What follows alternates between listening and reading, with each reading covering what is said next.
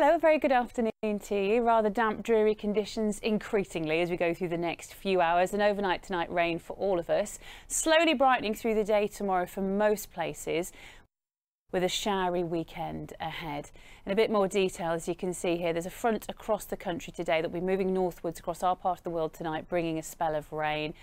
And over the next few days, low pressure very much in charge, so it continues to be unsettled with temperatures average at best. Into this evening, that rain will work its way up from the Midlands as we go through the night. One or two heavy bursts, tending to clear for many of us by the end of the night, but lots of low cloud. A mild night to come, 12 or 13 degrees. Now across Cumbria, parts of North Lancashire, a wet start to the day, and unfortunately for the Isle of Man, that rain will linger throughout the course of the day, accompanied by strong and gusty winds by tomorrow evening. Elsewhere, skies will tend to brighten. Lots of dry weather, perhaps some nice sunshine during the afternoon. And temperatures will get to 20 Celsius tomorrow, 68 Fahrenheit. By tomorrow evening, though, Irish sea coast will notice quite a strong wind picking up. Looking ahead, the weekend is unsettled with some heavy downpours and tending to feel rather more humid.